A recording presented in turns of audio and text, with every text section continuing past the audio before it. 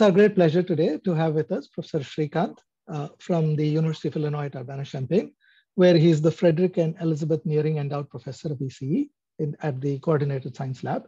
He's also one of the co-directors of the C3.ai Digital Transformation Institute. So you may have heard of the C3DTI. He's co-directing that. It's a consortium of universities. Srikant's interests are in machine learning, and he's also had extensive experience in communication networks and applied probability.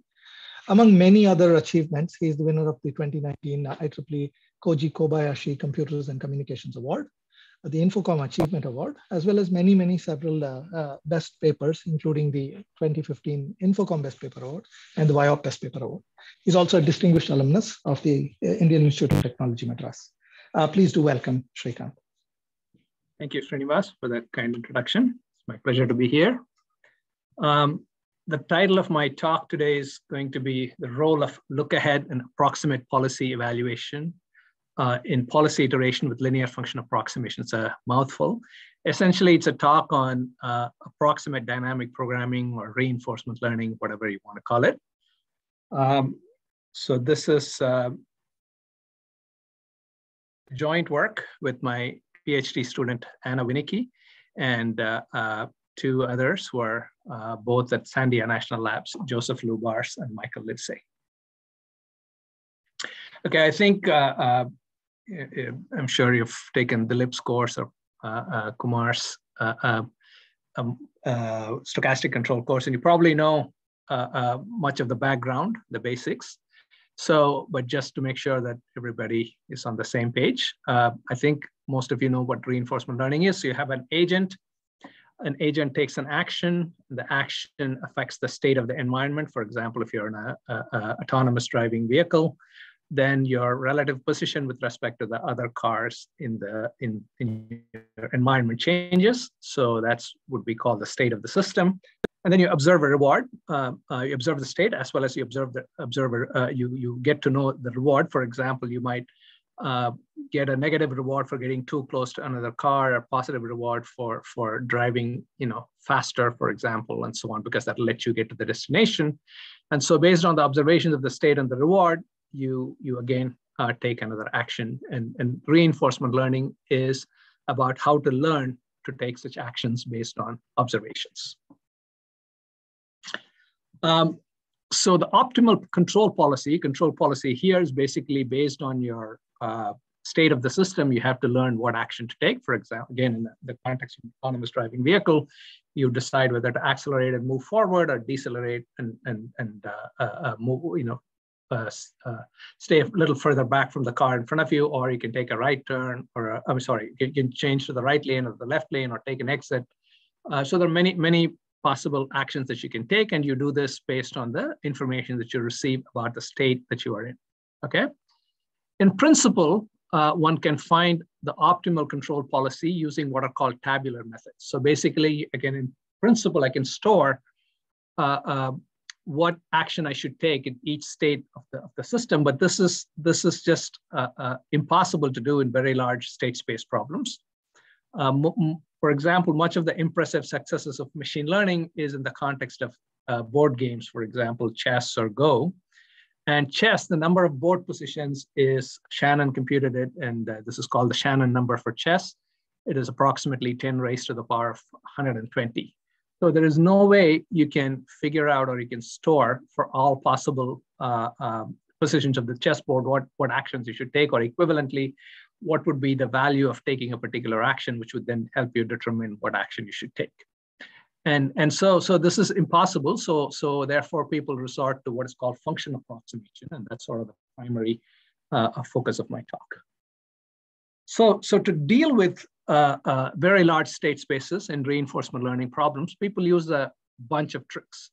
So they go by different names, something called look ahead, something called rollout, something called M-step return, and then they use partial implementations of gradient descent. Instead of doing gradient descent is something you might have learned in an optimization class, but instead of doing a full gradient descent, you might do one step of gradient descent every now and then, for example.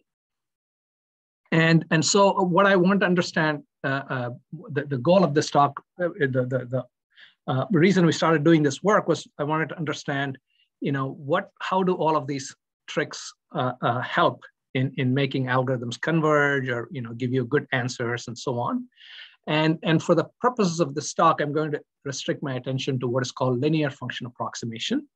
I will make some comments on how to extend the results to neural network-based approximations later, okay? And in this talk, I'll primarily focus on what is called approximate dynamic programming, where I'm assuming that the model is known, but it's very large to use standard techniques used to study Markov decision processes or dynamic programming. For example, in chess, the model is known. I mean, I know exactly what is going to happen, what the new state is going to be if I move my pawn one step, by one square, right? So I know the state of the chessboard is going to remain the same, except for this pawn moving one step. So I know exactly what each action is going to do, right?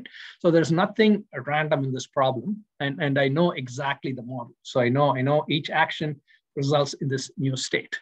But for the talk, I'm going to assume that the model is given, meaning that I'm going to allow it to be more general, that I have a Markov decision process. The actions could lead to random state transitions, but I'm going to assume that the probability transition matrix is known. So it is like knowing that in chess, if I make a particular move, I know what the next state is, right?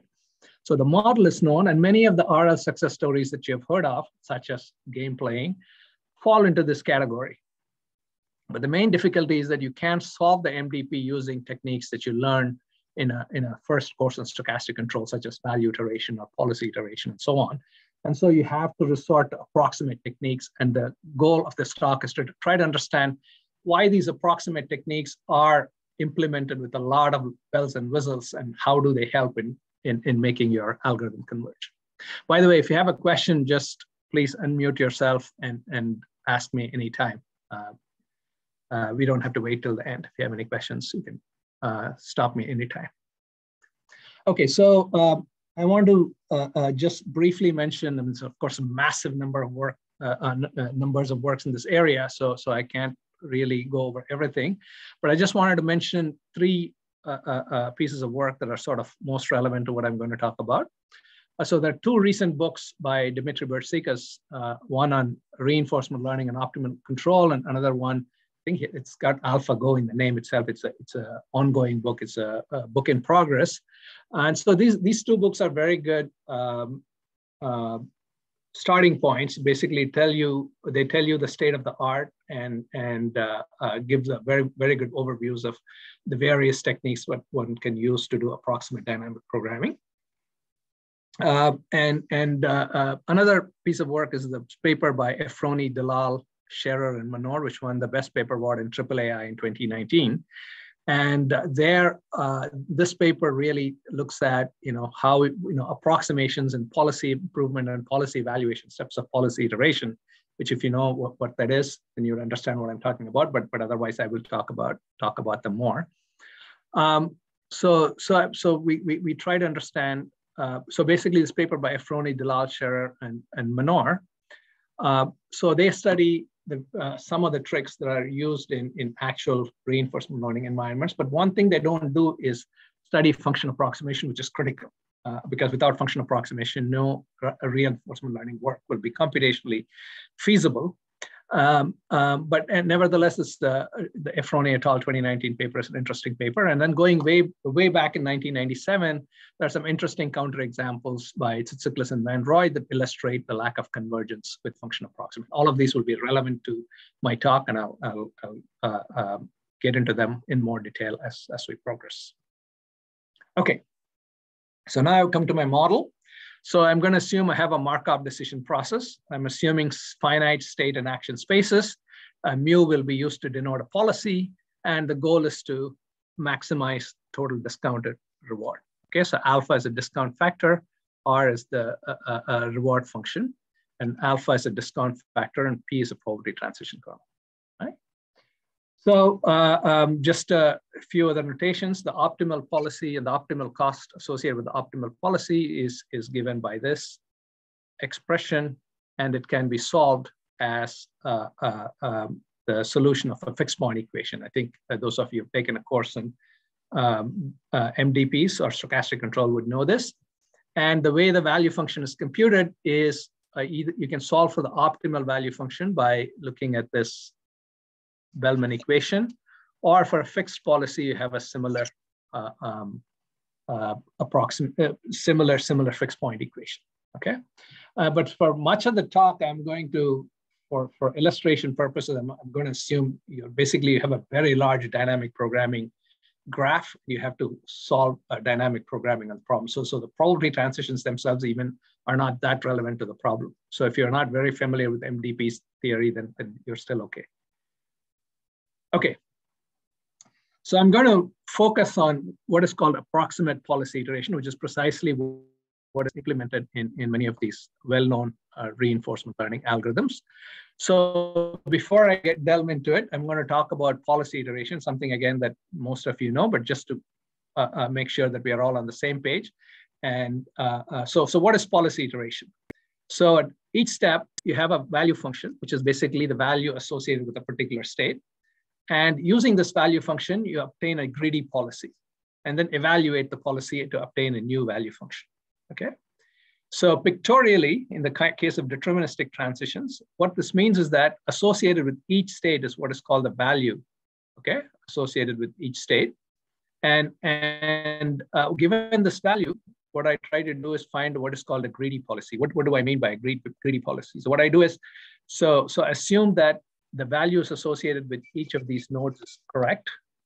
So let's say you're currently in state X0. So there are 4 possible actions which can put you in one of these 4 states that are so X1, the state X1 can take on one of 4 values. So how do you determine which of these actions to take? What you would do is that add the reward from taking this action plus the reward that you can get starting from X1. So it's an addition of these 2. And then there are 4 possible actions. So you add this to this to this. So there are 4 possible choices, and then you take whichever action gives you the largest reward. So this is greedy in the sense that this is called greedy policy because basically you're assuming that the value associated with these nodes are given to you somehow, and then you're taking the greedy action based on that. Okay.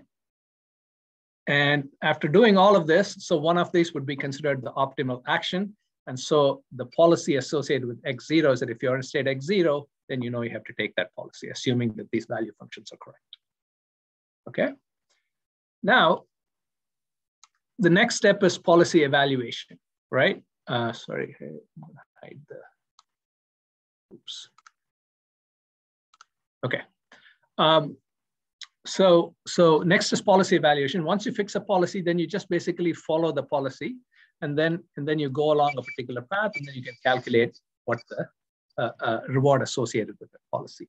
Okay, but the problem is this is not implementable because to compute the value associated with every node, either you have to solve a fixed point equation, okay, or in practice, what people do in things like AlphaGo is that you start at a node and then you follow the policy along a path and then keep adding all the rewards. Okay, but neither of these is feasible. I mean, you have to do this for every node in the network. And as I mentioned earlier, the number of nodes in chess, the number of states in chess is 10 power 120.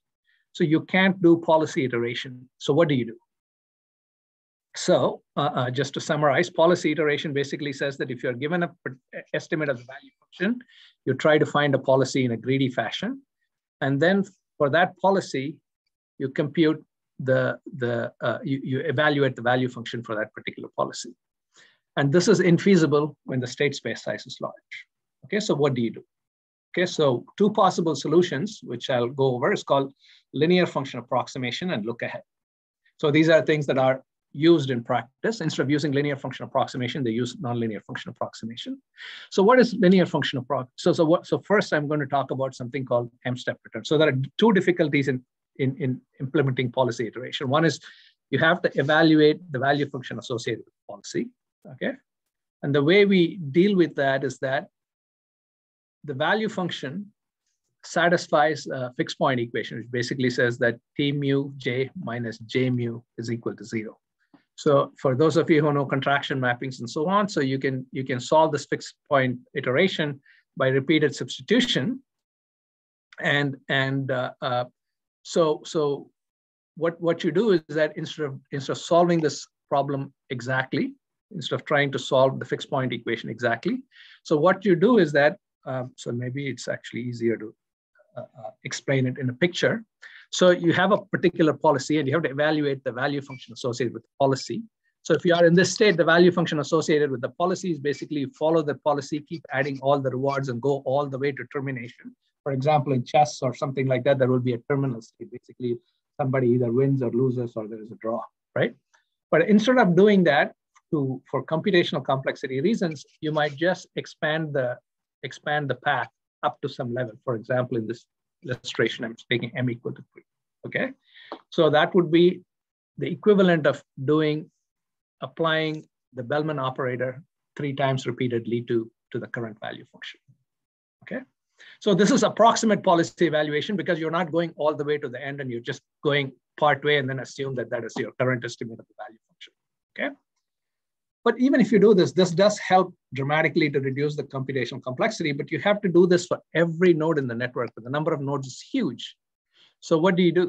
So you compute, so you assume that there is something called a feature vector associated with each node, okay? And what you do is that the only thing you don't know is that this parameter theta. So we're going to assume that the value function is of the form theta transpose phi I, okay? And this is what is called the linear function approximation. In practice, you use neural networks to do this, and I'll go over that later. And so the goal is to estimate theta. And how do you estimate theta? So what you do is that as you're going along a path, following a policy, okay? Then basically along this policy, you have an estimate of the value function. So if you are here, for example, then you go 3 steps down and then add up all the rewards and then make that the reward for this node, okay? So you can't afford to do this for every node in the network. So we've done one approximation already instead of going all the way to the end. So for example, if you're playing chess, what is the reward? The reward is only obtained at the very end, right? Whether you won or lost, okay? But on the other hand, if somebody tells you there is a value function associated with each position, what I could do is that, run my algorithm for a few steps, assume that the value function associated with that state is the correct state, and then I'll just take that to be the value function of my state. So basically, you compute the value function of an approximate value function for several states, or approximate value for several states, and then basically solve the least squares problem to figure out, so these are our estimates for the value.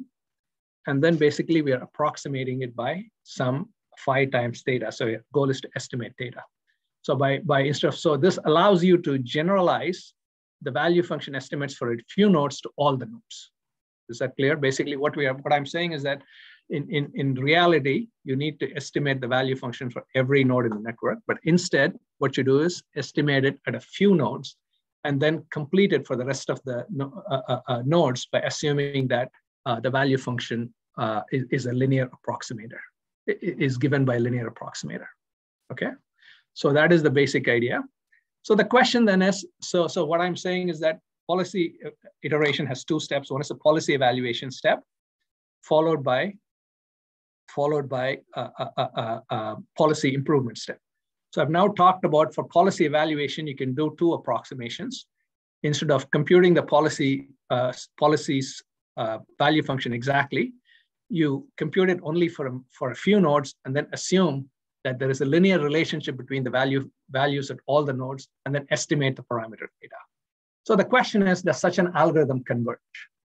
In fact, there is an interesting result due to Tsitsiklis and Van Roy, and basically we modified that example to show that in general, this does not converge, okay?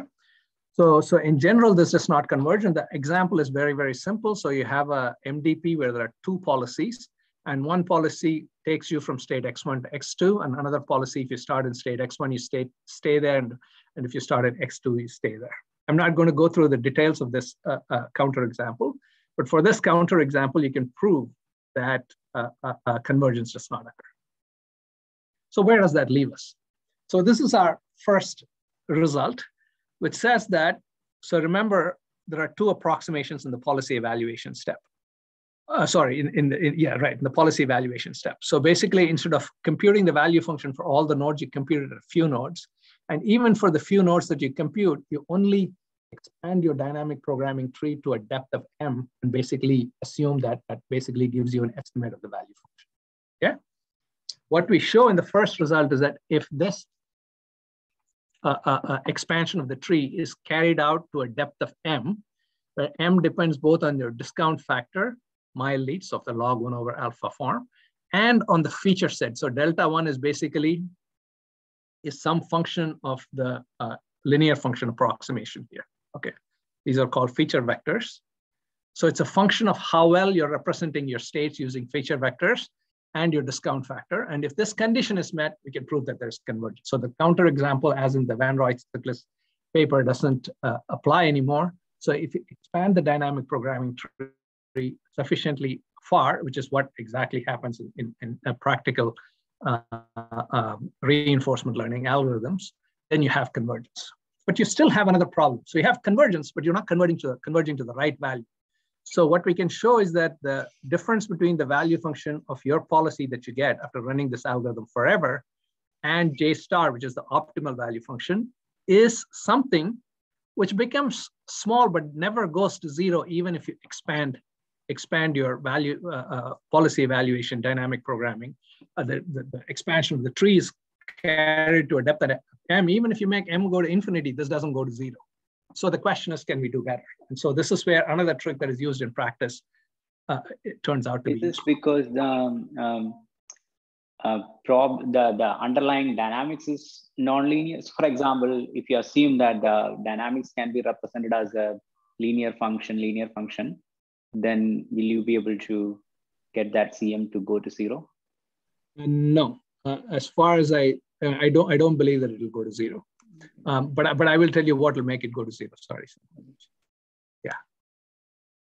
I'll tell you what it makes to go to zero. So this is basic. So basically what it's saying is that, okay, so to answer your question better. So I guess what it's saying is that letting M go to infinity improves the policy evaluation step. But still you're doing a function approximation on top of it because you're not evaluating the policy at every node. You're only evaluating the policy at some nodes and completing for the rest of the nodes using function approximation.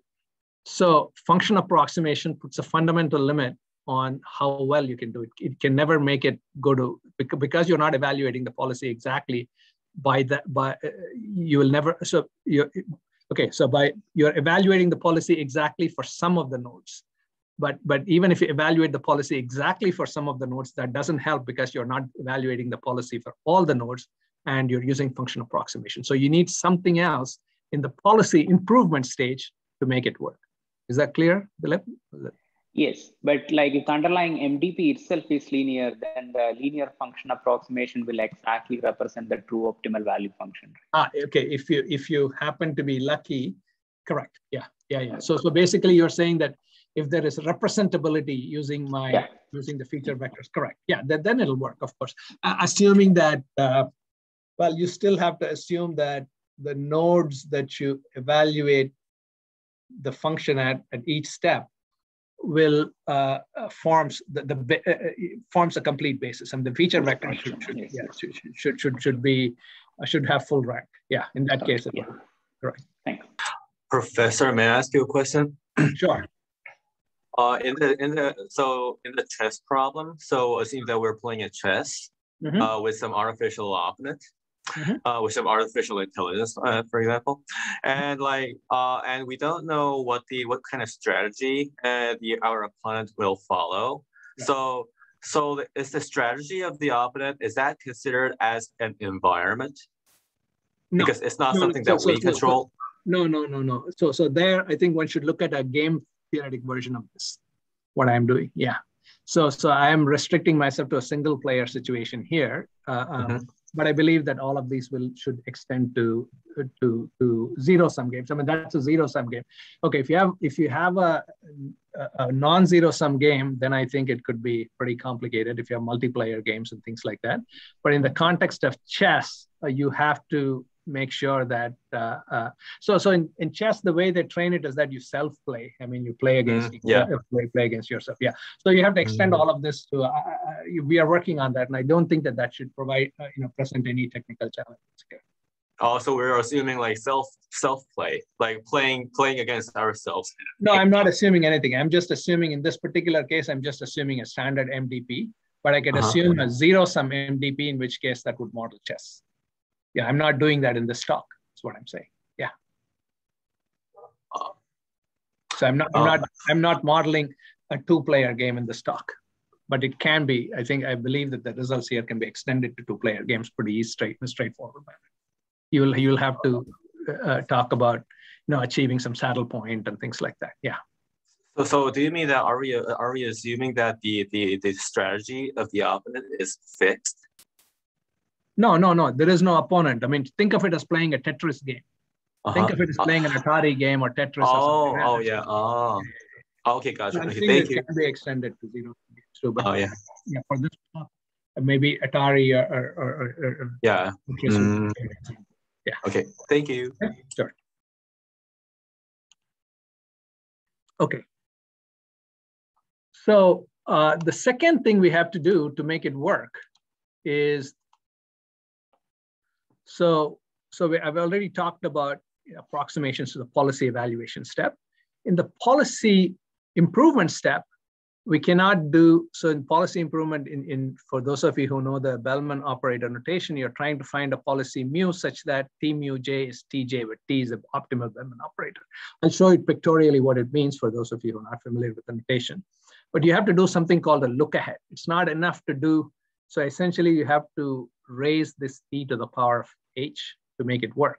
And what we'll show is that for sufficiently large values of, basically you're doing two look aheads. One, based in the policy evaluation step, you're expanding the dynamic programming tree, but also in the policy improvement step, if you have to expand the dynamic programming tree. In that case, you actually get good results, and this is precisely what happens in practice. Okay, this is what they do if you look at the code for AlphaGo. Of course, I mean, I'm not claiming that I'm explaining everything that is in AlphaGo here, but a lot of elements of that are in our model. Okay. So the Bellman operator is just simply the right-hand side of the Bellman equation. And if you apply the Bellman operator h times, it's called h-step look ahead. So let me actually show it in the form of a picture. So what does it, okay, so what do I mean by look ahead? So let's take h equal to 2. So what this means is that, okay. So let's say this is the depth 2 tree starting from node x0. So in a greedy policy, what you would do is that you would compare this action with this action, and the way you compare these two actions is basically you take the reward that you get by taking this action, add it to the value function estimate of this node, add the reward from this action to the value for this action to the value function estimate of this node, compare the two. Okay, so this is what is traditional policy iteration. Let me discard the, yeah. Whereas when h equal to 2, so what does look ahead mean? In look ahead, instead of just looking at one step ahead, you're still comparing these two actions. You have to decide whether this action is best or this action is best. But to make that decision, you go down the tree a little bit. So if I take this action, there are two possible, if I take the left arrow, then there are two possible nodes I could end up with two steps from now. So I look at both possibilities and figure out which one of these 4 possibilities lead me to the best, give me the best reward, and then take the next action based on it. So instead of looking at the current reward plus what happens at the next node, you look at current reward plus the action I take in the next time instant, and then add the reward of, and then add the value of the next state. Okay, so you do look ahead, and then you expand your dynamic programming tree using such a look ahead. So in general, you might use h as more than 2 clearly, but that was just an illustration. Okay. Of course, look ahead is very computationally expensive. So basically, if you make h10, then basically, even if it's a binary tree, then you have to search over 2 power 10 nodes. And so this could be which is 1,000 nodes, which is not impossible for today's computers. But I mean, if you do 50, if you do a look ahead of 50, it becomes starting to become impossible. So instead, what people do in practice is what is called Monte Carlo tree search, which is an approximation to look ahead. And theoretically, there's exponential complexity. There's a worst case complexity bound in this paper by Devavrat Shah, Xiaomin Xie and Jiju, which appeared in Sigmetrics 2019, 2020 or 2019, I can't remember. But anyway, but if you make some assumptions about the value function, for example, small changes in the state of the system does not change the value function dramatically. So it's some kind of a Lipschitz assumption. Then there are earlier works by Chepeswari and Munoz and several other people who show that MCTS can be effective. So instead of trying to figure out, whether the worst case complexity of MCTS is what one should believe, or should we assume that it has low complexity, we just assume that. So we are here, we don't model MCTS, we just assume that you can do 8-step look ahead. I mean, in practice, it's computationally impossible to do. And so you resort to some approximation, but we're not modeling that approximation here. Okay, so what is our algorithm now? So basically what you do is that, so you evaluate the function. So at M nodes, and then you figure out the value function for any other node that you might encounter by assuming it satisfies a linear function approximation. And in the policy improvement step, you do the 8-step look ahead. So if you do all of this, our main results says is that the look ahead in the policy evaluation step and the look ahead in the policy improvement step, if M plus H is sufficiently large, okay, the important thing is that only the sum of the look aheads in the policy evaluation and the policy improvement have to be sufficiently large. It doesn't have to be, each individual one can be, so you have flexibility in choosing whichever one is less complicated. You can choose that to be large for convergence. But on the other hand, if you want to get good policies, then really only H is the one that the policy improvement step is very important. And when I gave this talk at another reinforcement learning workshop, Dimitri Bertsikas also mentioned this. He said in actual gameplay, when you're actually doing a gameplay, I mean, he says that often the way reinforcement learning algorithms are trained is that you do a crude training, and then actually it's only during gameplay that you improve its performance. So to improve the performance, you have to do a look ahead. So when you're playing chess, for example, you don't, even if you have an estimate for the value functions of the next stage, you don't take the action that maximizes the value of the next step, but rather you sort of look ahead 10 steps before you decide what action to take. And the theory also confirms that. But the M also plays an important role. So M does help to reduce your error, but cannot make it go to 0. So there are lots of factors involved. And one of the key things that we have pointed out in this paper is the relationship between the feature vectors, the function approximation, the look ahead and the policy evaluation, look ahead and policy improvement, and how all of them work together to determine the approximation error that you have. Srikant, question. This follows from what Dilip was asking. So essentially the look ahead idea of improving policy improvement with look ahead somehow makes it more conducive to linear function approximation. I mean, any function approximation, correct. So it has the effect of so in practice people use neural network based function approximation, but you do look ahead several steps when you actually play the game. And that is absolutely important to get good results. So why? I mean, sorry, if you can. Well, I mean, so technically, if H is infinity, then basically you're actually solving the problem in one step. Correct. So basically, you have to solve an equation of this form, right? And how do you solve it? We repeatedly apply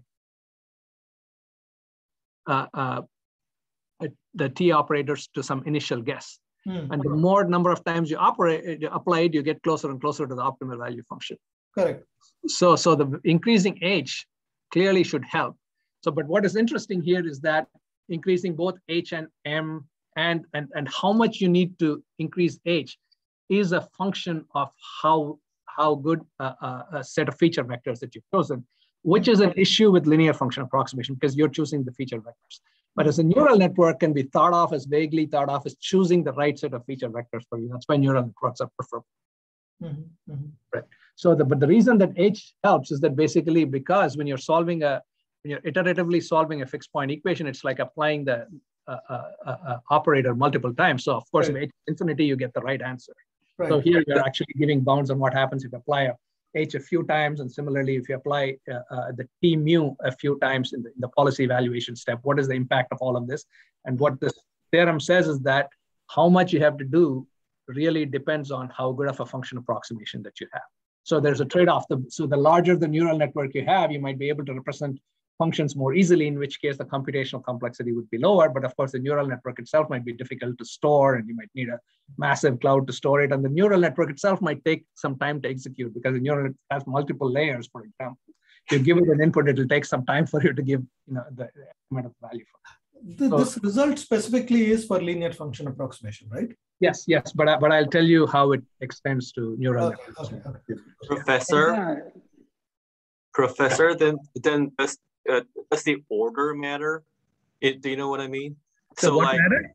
Order. So what I mean is that like I understood up to this point that that M and H, if we just adjust M and H properly, then we can have a kind of faster convergence rate. That one I understood. And good performance. Yeah.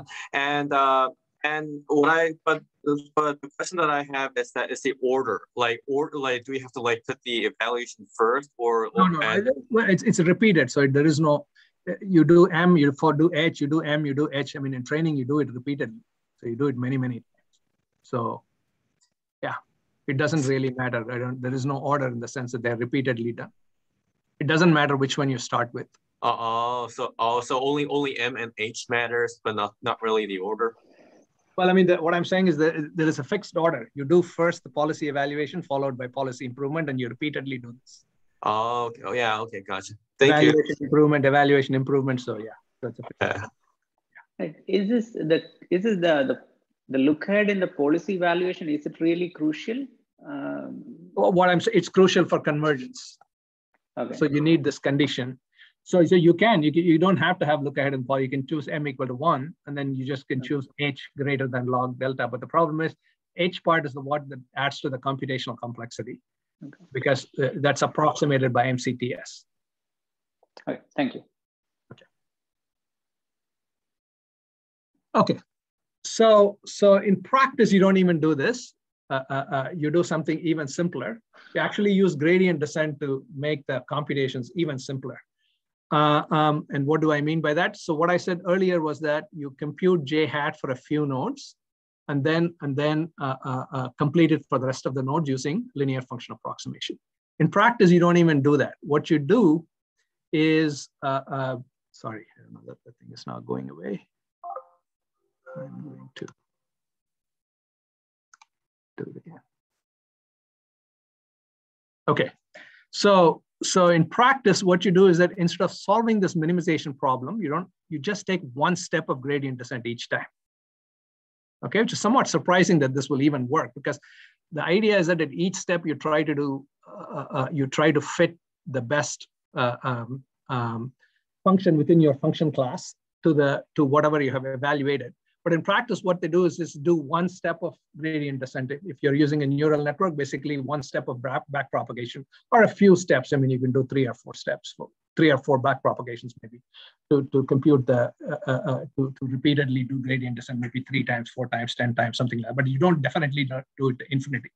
So the question is, does it work in this case? And surprisingly, what we were able to show is that the same result holds, except that now you have to choose the step size for gradient descent appropriately. If you choose the step size for gradient descent sufficiently small, the same result continues to work.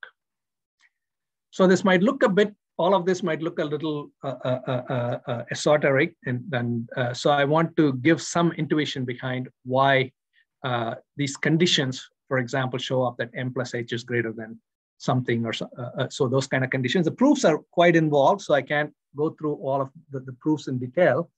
But what I will do is I will consider a slightly different problem, approximate value iteration instead of approximate policy iteration. And it's easy to understand in the context of approximate value iteration why you need certain conditions for convergence. And I think the problem with policy iteration is that you can't just use contraction mapping arguments. You have to use monotonicity of the Bellman operator and some other linearity kind of properties to make the proof work. But for value iteration, things are much less complicated. And so I'll just talk about value iteration. But of course, people in practice use approximate policy iteration because it converges much faster. Okay, so let's say we do value iteration. What is value iteration? Applying the Bellman operator repeatedly in a recursive fashion. Instead of doing this, you could also do an H-step version of the Bellman operator. So you can do recursion using T power H. Okay, so I want to talk about what happens if you do solve the fixed point equation using T power H. So the idea is the same as before. So I'm going to evaluate the policy at a few nodes. Okay, and then I'm going to I'm going to apply the T power H operator. And so together, the composition of this, the new value function can be thought of as some operator, which represents the solution of this, which represents the projection into a linear space of T power H JK. So we know that T is a contraction mapping, and T power H is a contraction mapping with contraction parameter alpha power H. So it has a stronger contraction. But what about MT power H?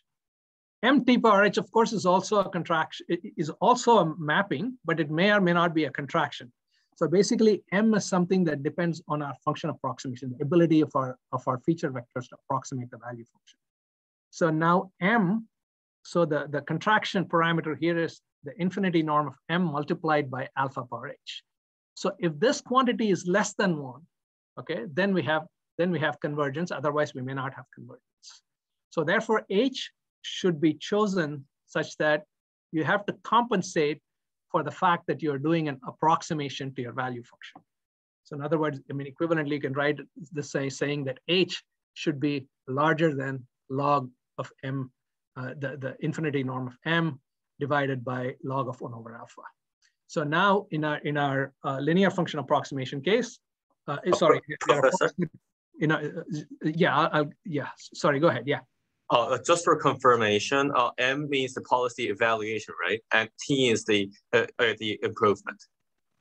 H is the policy improvement, correct. So here I'm only considering, there is no policy evaluation here because I'm doing value iteration for just the proof's sake, for simplicity. So what I'm saying is that if you do value iteration and do function approximation, you'll see that H that you need, you have to do look-ahead value iteration, not standard value iteration. Because of the presence of function approximation, you have to look ahead when you do value iteration as well. And this is a sort of a simple proof that says that since you have a recursion of this form, you need M times T power H to be a contraction. So that's why you get conditions of this form. So now when you get to policy iteration, approximate policy iteration, instead of this H, you have M plus H, conditional M plus H. Okay? Okay, so so we considered an experimental setup. This paper, as I said, was motivated by this paper by Efroni et al. And so we used a similar setup to them. In the interest of time, I won't go through the simulations, but the simulations confirm what we have studied. Basically, if you do tabular setting, of course, you have very fast convergence, but for large problems, it's not feasible. But if you, for example, if you do random features, the features are chosen randomly, for example, random Gaussian features, then of course convergence is slow.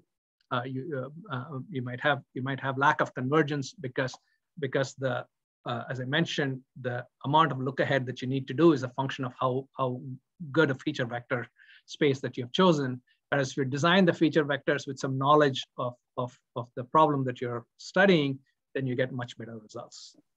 That's basically what this results are saying. I just want to very briefly talk about how we can extend our results to neural networks, and there is still some work to be done. But let's take for simplicity, let me just take a single hidden layer neural network. So basically I'm using ReLU neurons, for those of you who know what that is. And my output is just simply a combination of the outputs of the ReLU neurons, a linear combination of them. There is something called the NTK approximation. If you're not familiar with it, it's a very interesting kind of approximation. It approximates a neural network by a linear function approximation. What do? They essentially do a Taylor series of a ReLU. ReLU is just a positive part. And if you do a Taylor series, basically I'm looking at the first term. Of course, this is not differentiable. This is not a differentiable function.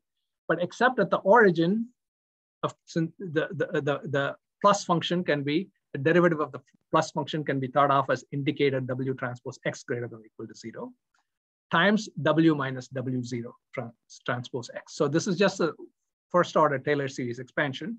And two of the terms cancel out. And then what you're left with is, if I think of X times this quantity as the feature vector, where the feature vector depends on your initial guess for the weights of the neural network, then this is a linear function approximation. And what you can show is that when the number of neurons becomes very, very large, it does the neural network approximates the linear function approximator, and you have to look at some appropriate reproducing kernel Hilbert space to do this.